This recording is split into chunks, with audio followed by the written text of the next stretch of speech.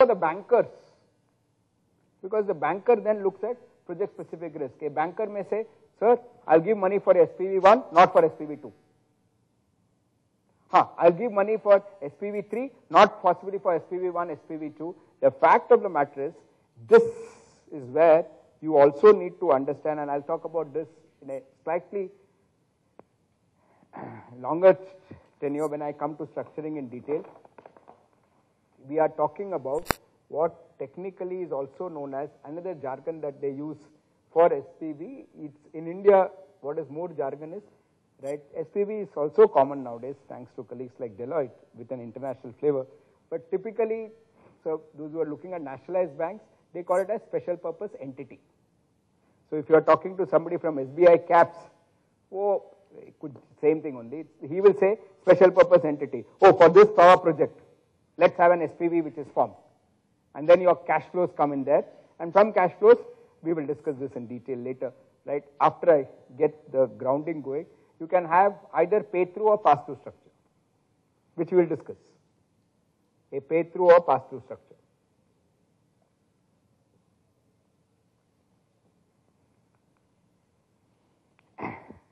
Please note, this entire discussion that I brought in up here is, today, PE and VCs will come not into your parent company, they will come into your SPV.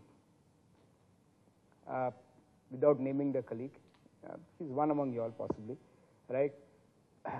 Priyank's company, right? For his Juhu real estate project, right? Maybe you all are funding it, right? Right? He has got Kotak Mahindra into his Juhu project.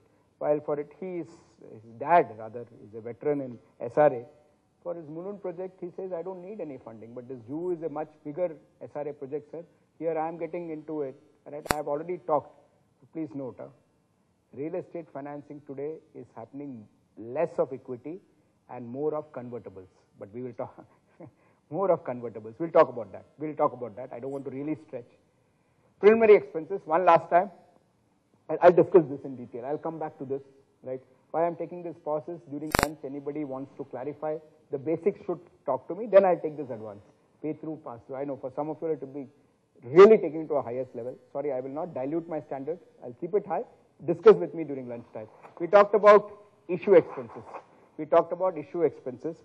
Point to be noted is, before I go to pre-operative, I would love to take two more questions on preliminary, because then I'll straight away come to pre-operative expenses. Yes, Pranavji. Drag along, yeah. Please. Yes.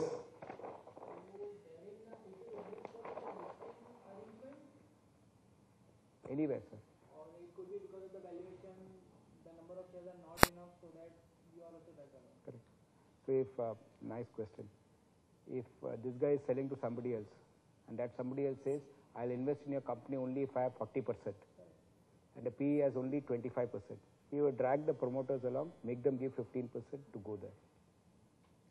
Drag along, my voice is changing, right? My face is one of the most draconian clauses, which goes against. That's why I advise my clients, you can ignore me.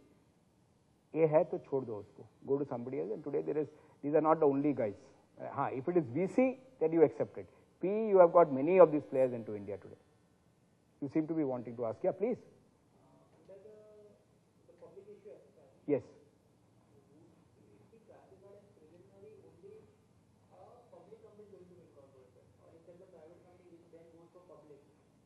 Both the cases, public issue expenses. It can be classified, right? So what about the tax break?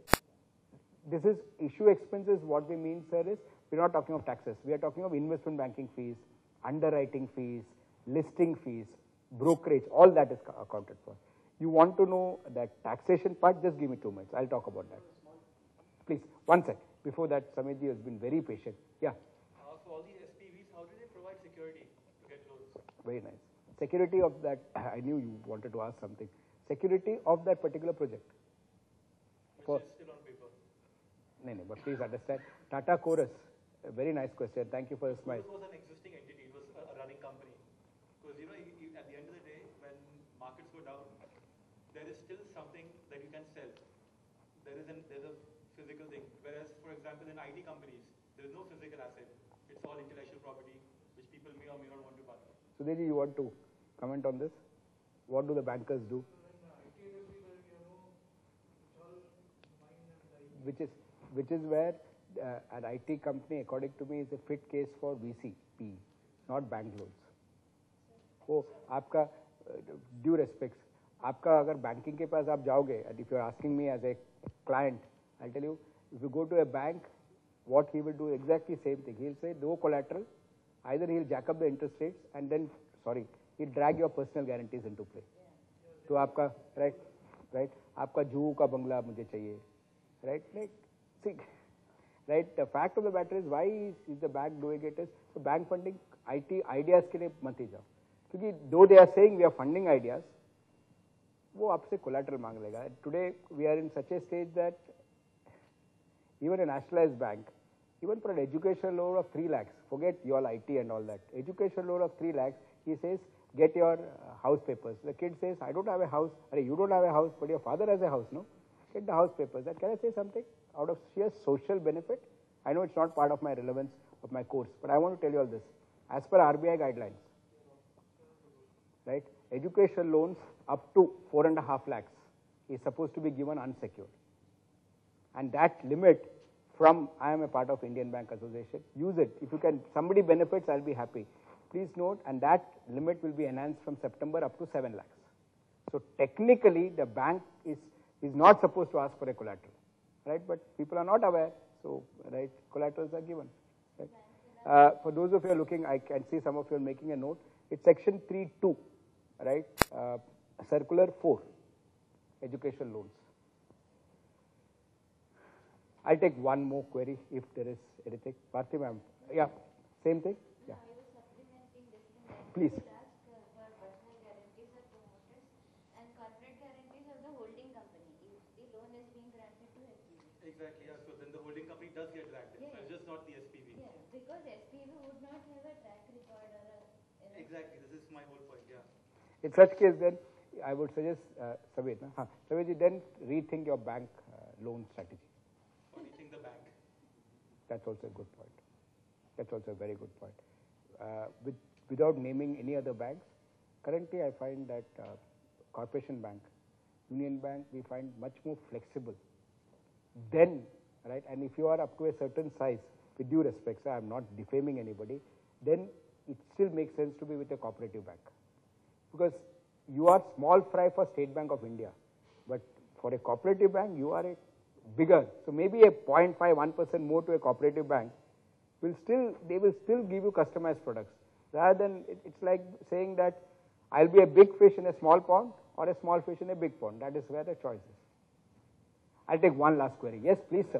Probably in case of BOT sort of project, they do fund on the basis of the project cash flow. They take a charge on the cash flow and they take pleasure even if there is no access to the. Agreed. Which is where Harish sir, I'll come to that when I come to pay through pass through. I'll talk about it. Right.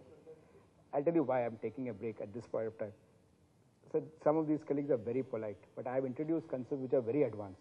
So during lunchtime, I want them to come to me and say, oh, SPV repeat karo.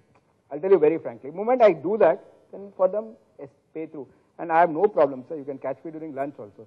But these things you should follow. If you are in the field, you may be a veteran, you may be an entrant. These things you should follow. The fact is, unfortunately, Mr. Pranav got up, but I'll give you the tax treatment. The tax treatment for preliminary expenses is, it is written off over a period of 8 years. It is written off over a period of max 8 years. Why? Because a preliminary expense are technically expenses, the benefits of which you get over a period of time. The benefits of which you get over a period of time. So tax authorities allow you to write off that expense over a period of time. But the period is defined max 8 years.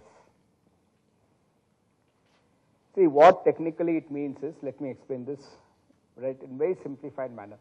Suppose your preliminary expenses 80 crores. Income tax says, right, you can write off over 8 years. Write off, what does it mean, Sarath sir? What does it mean is, every year, right, every year, Anil Menon, right, can take a choice that we will write off 10 crores. So I'll just show you this simple